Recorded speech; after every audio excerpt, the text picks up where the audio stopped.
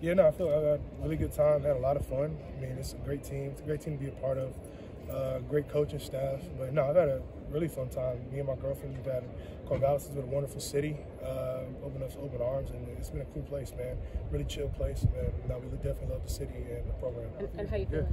I think the more reps we get, the more comfortable we all get together. I think receivers, quarterbacks, like the more reps we get on the field, the live reps. I think that's the only way.